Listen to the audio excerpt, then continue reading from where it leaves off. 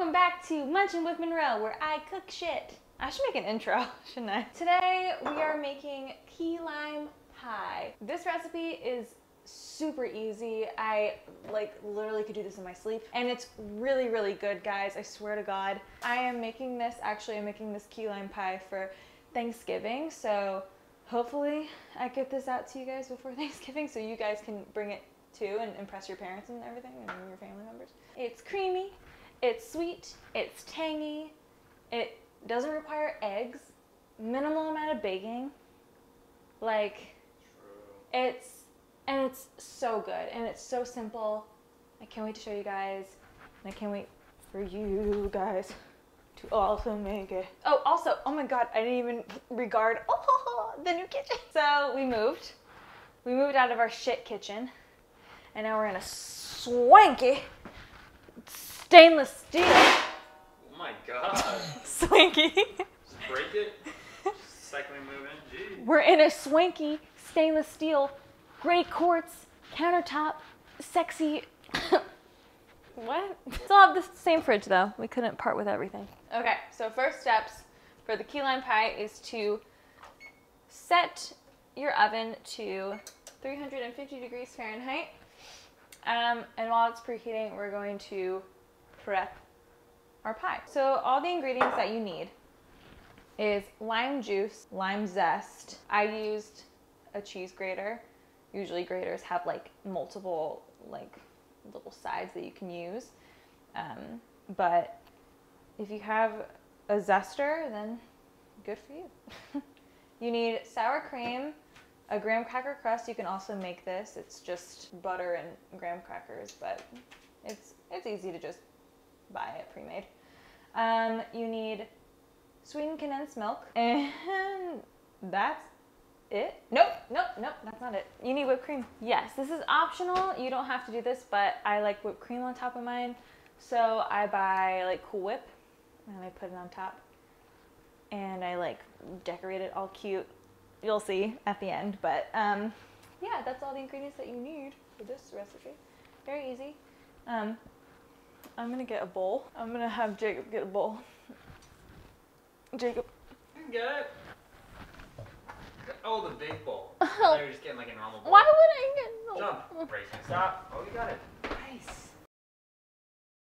Okay, so we have our bowl. I'm gonna go ahead and put in our sweetened condensed milk right now. I got 2 cans of, it's just a 14-ounce can of sweetened condensed milk. 2 of them usually do the job. You need about 3 cups of it.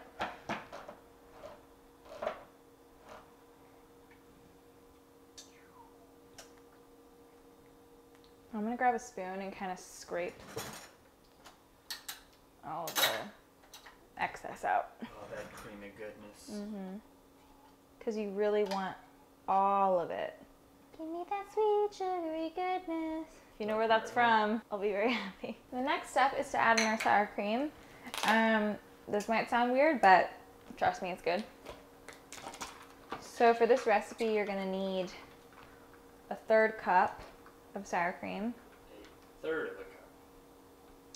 Everyone knows what I'm talking about. I'm gonna kind of scoop it. This smells disgusting. I hate sour cream.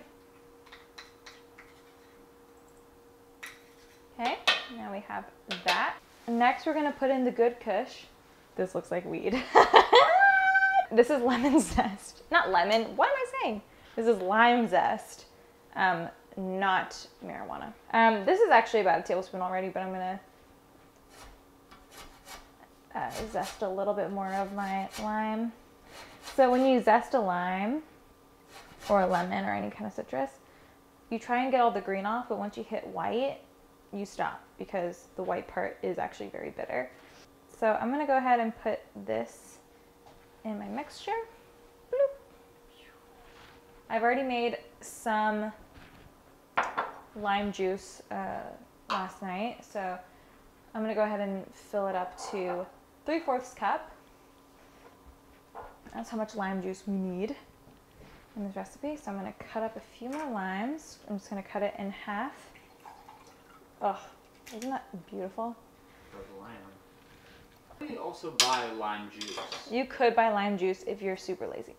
Yeah. Yeah, I'm just rolling out the limes so I can kind of release the juices from within. All right, so we have our lime juice and we're just gonna pour it right in there.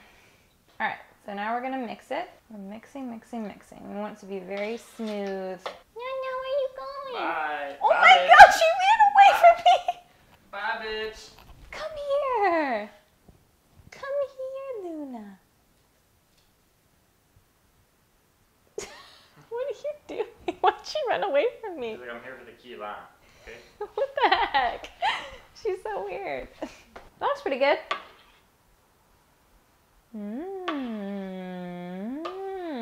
So that's our filling. So now we're going to take our graham cracker crust, open it up, and then we're going to go ahead and pour our filling into our crust.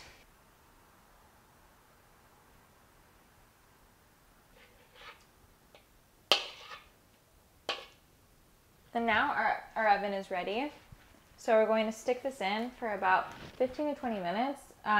This is so the filling can firm a little bit. When you check to see if it's done, there will be like little bitty like bubbles coming up, like little tiny ones. Like not popping bubbles, but like little, like boop, you know what I mean? Like little pimples. Sure. Yeah, and if you like go and move it like this, it should barely wiggle. So see how it's like really wiggling right now? Mm-hmm. When you do it, when you go check for it, it should like barely wiggle like that. I'm gonna put in here 15 to 20 minutes. The timer went off. Do you notice when I jiggle it, it barely jiggles?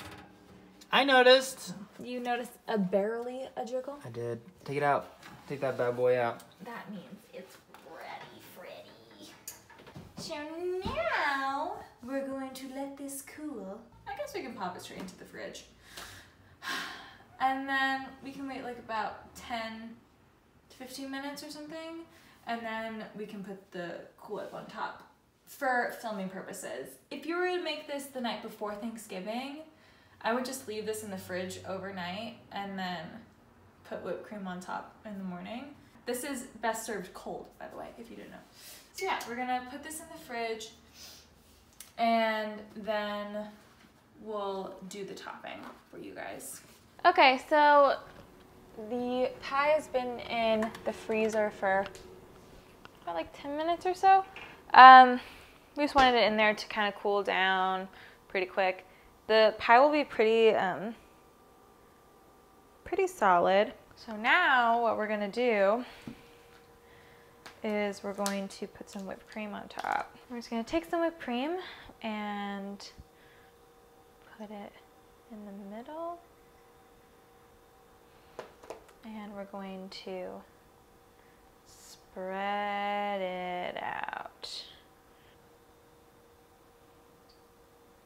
Kind of like it to not exactly touch the crust, but get pretty close so you can still see the bottom layer, the main filling part. And then I'm going to kind of do, this is so extra, but little swirlies in the whipped cream. So I kind of just lift up.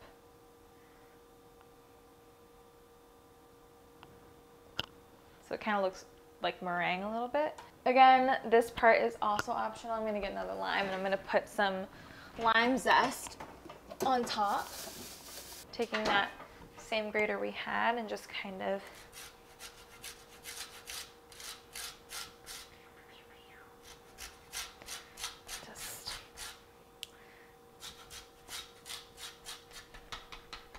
okay. And then, so what I'm gonna do, how do I want to cut this? I might just cut it down the middle, like so. And then just do very thin slivers. Oh, this is such a good knife. You need a really sharp knife to do thin slices like this. Okay, so we're just gonna take the ones that we like and just stick them like that, just around the pie. Yeah, just Just let your creative self take over. Yeah, what Jacob said. All right. Like that. Looks hot. So that is my key lime pie. I mean, this pie is really, really good. I really hope you guys make it and enjoy it and love it. And I hope you guys loved this video as well. But if you do plan on making this for Thanksgiving or for really any occasion, please let me know. And I would love to hear your experience and how it turned out for you guys. Oh my God, it smells so good. We're not gonna try it because we actually have to serve this for Thanksgiving. But we did have it tonight for a different occasion. We went to a friend's house and we brought over the same pie and we had it. And we both can say that it was a hit. Very good. It was a hit. Everyone loved it. I also made this for my office. Everyone loved it as well. So, yeah. I'm just kidding. So I'm gonna stick this in the freezer if you plan on making this the night before your special occasion or for Thanksgiving or whatever. That's the best way to preserve it, I guess is the right word. So yeah, this is where it's gonna go. But thank you guys so much for watching, and I hope to see you all next time. Bye. Happy Munchin. Happy munching.